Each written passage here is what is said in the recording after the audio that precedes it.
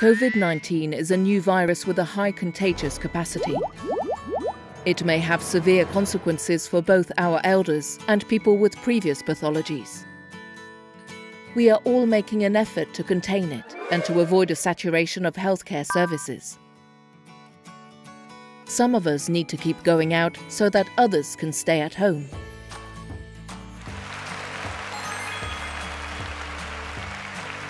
How is it spread?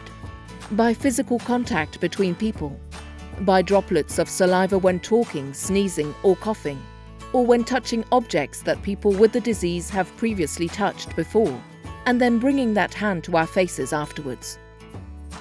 What are the symptoms? The most common symptoms are fever, dry cough and trouble breathing.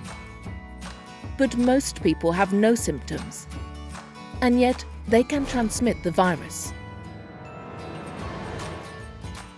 And what can I do? Wash your hands frequently. Avoid touching your eyes, nose and mouth.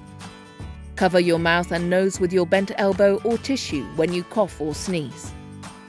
Maintain at least 1.5 meters distance between yourself and anyone else. Stay home if you can.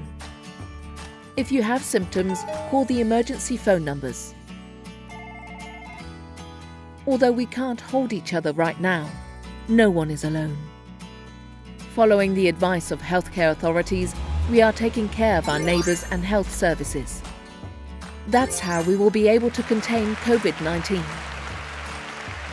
And finally, be able to thank you with a hug.